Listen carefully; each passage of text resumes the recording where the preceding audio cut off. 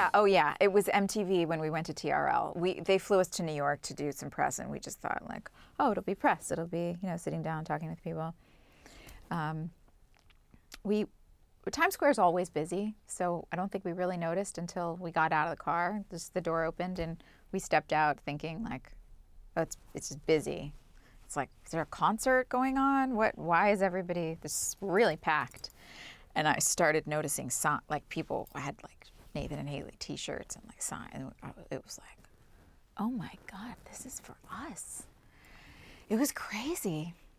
I didn't really know how to process it. I mean, I don't know that I did much with it. It was more just like, wow, okay.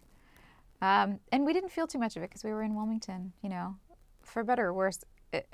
I think for better being outside of LA, so we didn't constantly feel the, you know, when you're 20 and like everybody's just giving you what you want, nobody says no, and like to live in LA at that time probably would not have been super healthy for any